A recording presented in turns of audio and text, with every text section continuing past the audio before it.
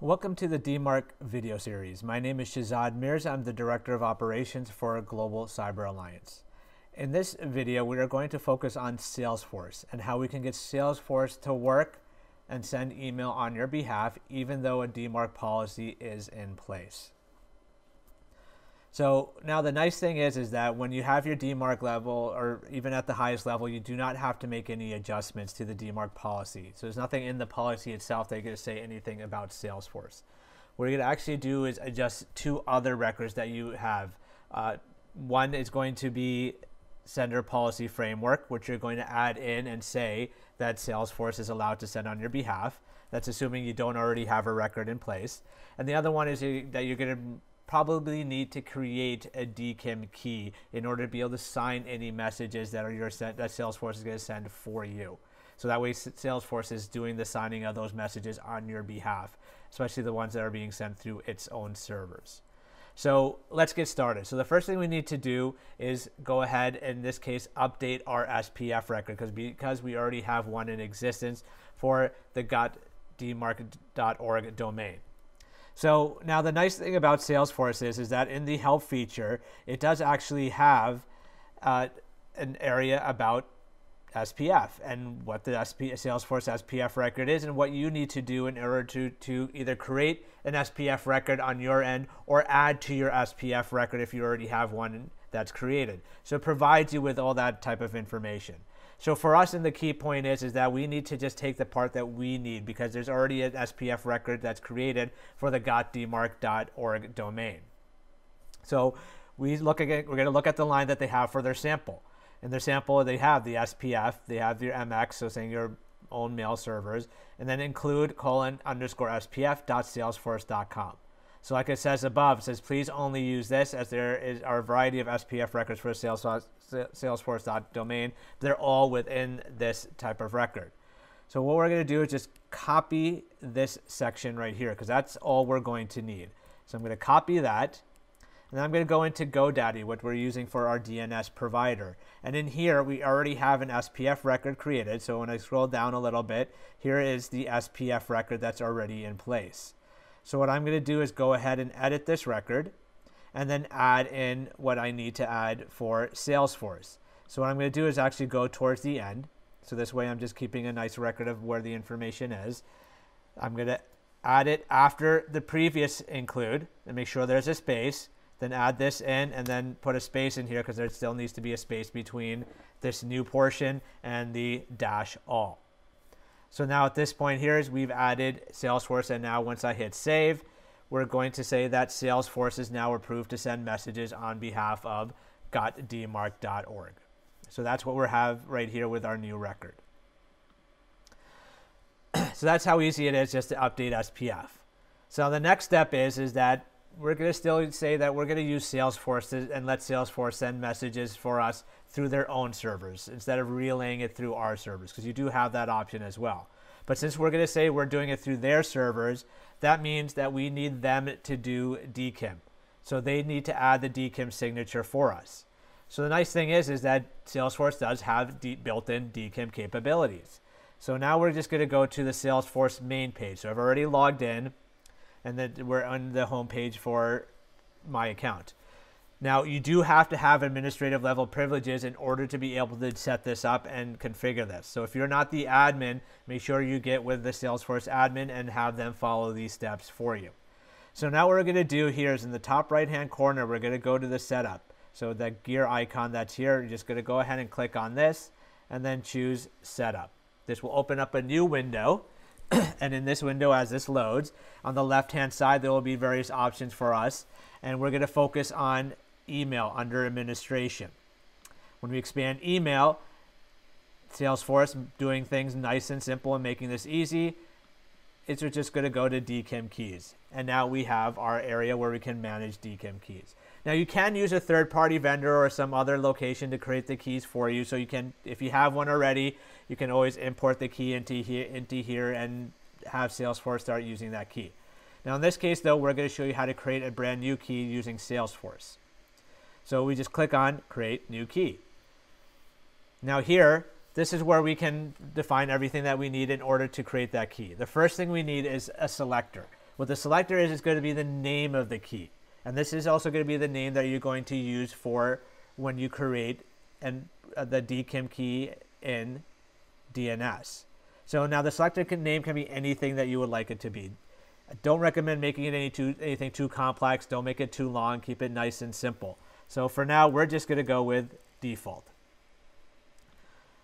Default is one of the most common ones, so you may want to use something that's more unique to your organization or to something that you will know, because so it's not too easy to find this record when somebody's trying to do a lookup or a standard lookup. Now the domain we're applying this to is going to be gotdmarc.org. So that's the domain. So you have to make sure you put in the actual domain you want to apply this key for. It cannot be a wild card. It has to be the actual specific domain. So gotdmarc.org is what we're focusing on here. Now under domain matches, you're going to say is what will this DKIM apply to? Will it apply to the exact domain, so meaning what you have written up top in the second box, the subdomains of this domain only. So if you have like sales.gotdmarc.org or m.gotdmarc.org, those would be subdomains. So this key only applies to them and not to the gotdmarc.org domain, or the exact domain and the subdomains. So in this case, gotdmarc.org does not have any subdomains whatsoever, so we're going to use exact domain only. So at this point now, all we have to do is click on save. What it's going to go through now is going to generate the key for you. It's going to give you your selector name, your domain name, the domain match, so all those options that you selected before, and say, here's your public key, and here is your private key. So now in this case, I don't care the private key. You can see it. It's written all there, but we're not actually going to be using this key because gotdmarc.org is not actually really used to be sending mail. So this is just as an example of how to set this up. So what the important part is that we do need to have the information from the public key. So I'm just going to copy this for right now.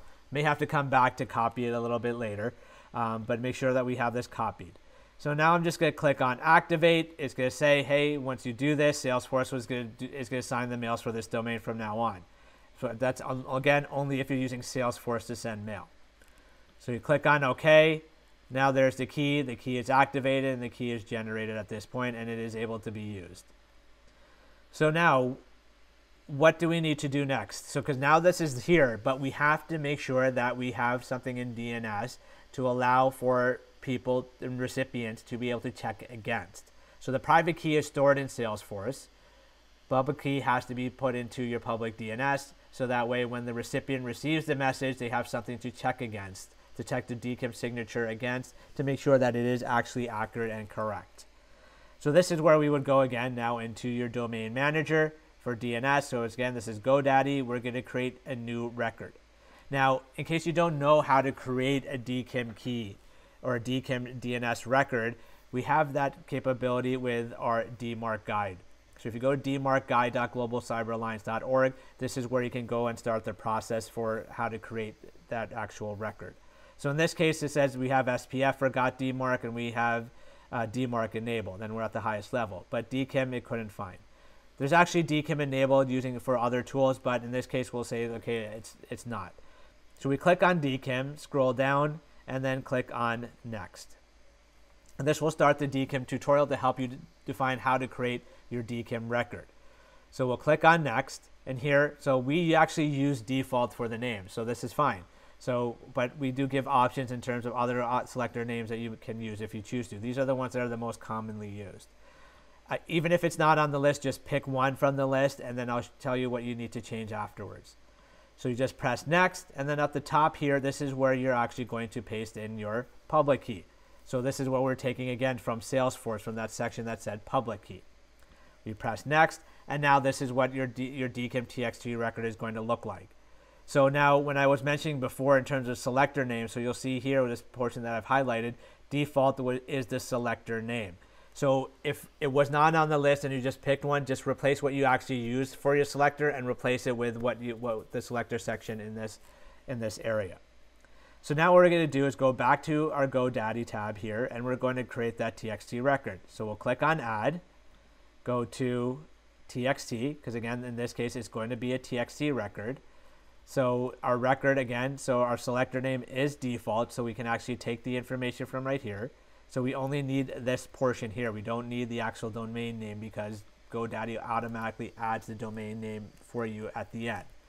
The text value is going to be the information you see here within quotes. So the version is DKIM1. It's using RSA for the key. And then again, here is the public key. That's again copied from Salesforce. So we go back here in TXT value. We're going to go ahead and paste it and then click on save. And now we have our domain key for Salesforce. So this is what we have, and everything is now, this is active, everything is set up, and now at this point is ready to go. So what you can always do is you can test deliverability by sending the messages through here as well. Those are some things that you can do if you choose to. And that way, just to make sure that everything is correct and everything is set up accordingly and appropriately. Other things that you're going to want to do is make sure that things are set up correctly. Is you can go to activations, and then under activations you can check to see and make sure that the domains and everything is set up correctly, and there are no issues that's going on with everything within here. So those are things that you can do in terms of making sure everything is set up correctly and that domain keys is set up correctly. Now the other thing is that you do not have to use Salesforce to send mail. So you don't have to necessarily set up the DKIM or set it and enable it within here. What you can always do is you can go to email relay activation, and then in here define where you could actually relay mail through. So as long as you know this information that you're going to set up, then this is where you can put in the information, and then that's how the information and how everything is going to be set up. So those are your options when you're setting up SPF, DKIM, or if you wanted to send your messages through the relay, you can do so in this way. So at this point, at any point, you can always deactivate the key if you no longer choose to use it. You just click on edit, and then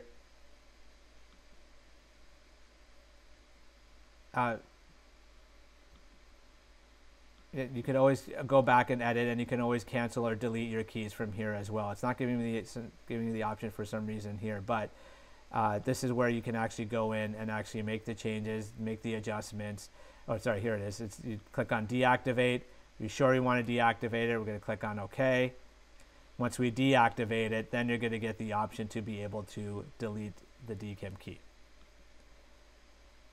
And now we can go ahead and delete it. And therefore it no longer exists. But those are the options that you have. Just make sure once you do delete it from here, make sure you do go into your DNS and delete the key as well from here, so that way there's no issues and no problems when it comes to the future. So those are the things you can do with Salesforce, and how you're creating and adding to SPF, and then how you can create your DKIM keys and the options that you have when it comes to DKIM as well. Thank you for joining us, and if you do have any questions, feel free to email us at either one of the addresses that are present on the screen. Thank you.